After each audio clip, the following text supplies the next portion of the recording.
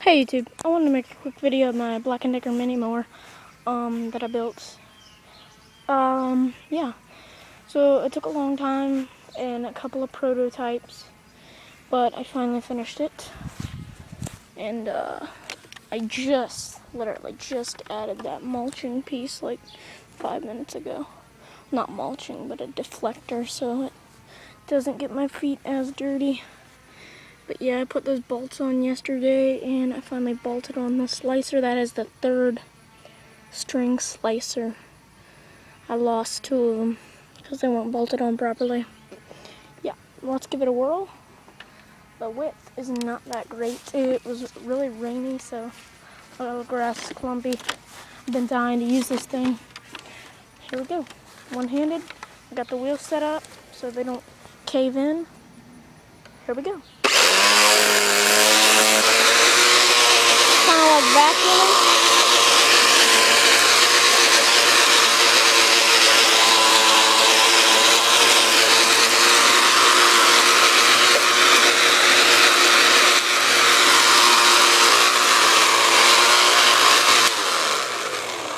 I don't know what that's doing.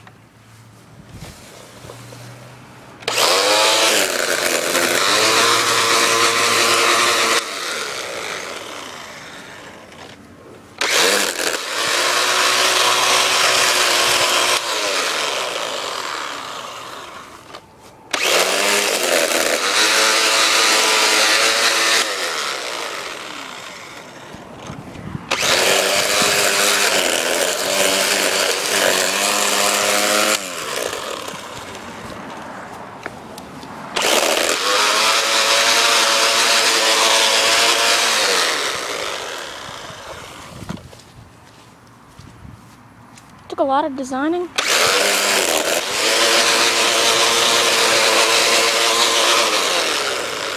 And just a little bit of patience. And yeah, it works great. And some people would think, well, why wouldn't you just use the regular trimmer to cut ditches? Well, if you use a regular trimmer to cut ditches, it doesn't look so great. But if you use a lawnmower with a level deck, all the wheels are the same height. You know, that's a regular trimmer. Can't see that very well. So I was actually trying to cut. My neighbor went at it instead. And this is built for brush. You can tell it's built for brush because there's no front end. So it can take large ampules of weeds like that, shred them down. That's what I've really been working on right there. Yeah, but right now it's really an awesome little lawnmower. I don't know what I'm going to use it for, but it was a nice build. I can kind of just stroll around with it when I don't want to drag out the big lawnmower. It can't be a trimmer anymore, that's for sure. And it's really good for under this tree, because it hurts to go under this tree, really. See, I've already done a little bit.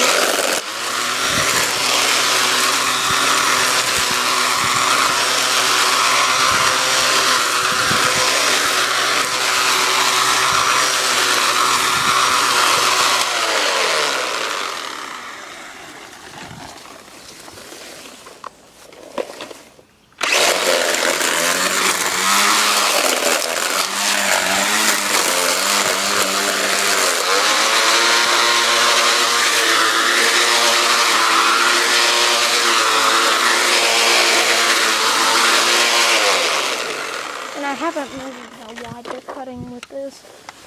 I know it's pretty small because you saw the blade differential. Oh, and yeah, part of another update I did to it as I took off the wheels. The wheels aren't held on with hot glue anymore. Held on with E-clips. You can't see there. E-clips are pretty hidden. But yeah, I carved off some of it. It was just straight plastic, but I carved it off so it could glide around on grass easier. It is just one height, and that's fine. It's a decent height. Cuts the grass pretty well, you can't really tell.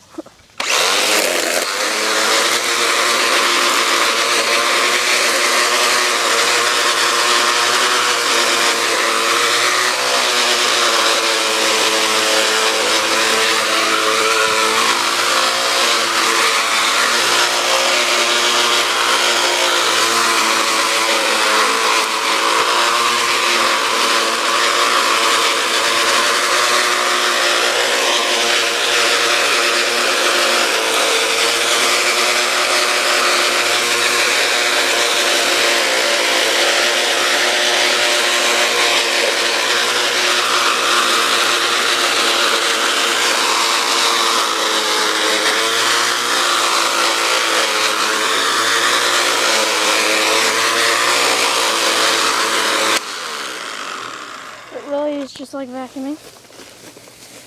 Something down here. Tall grass.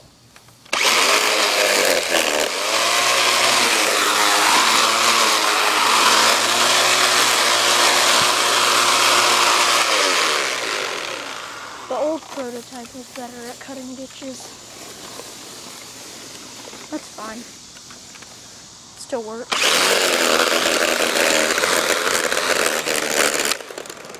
Something's caught on it.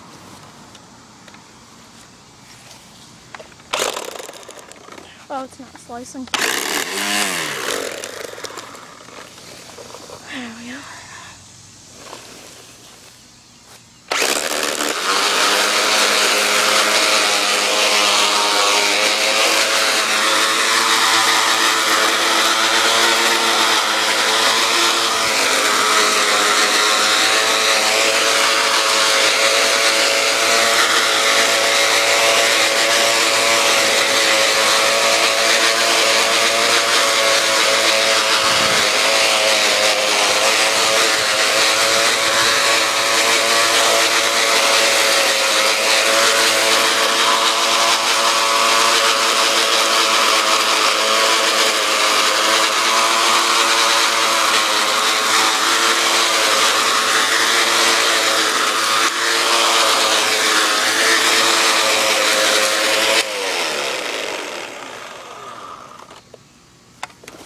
It does get dirty pretty fast, but I'm gonna go ahead and take it back in the backyard.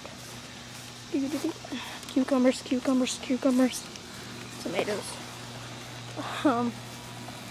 Yeah, I'm waiting for the surprise to cut my grass again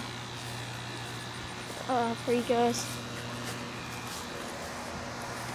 It's cool. I think some of you will like it. And I know one person won't.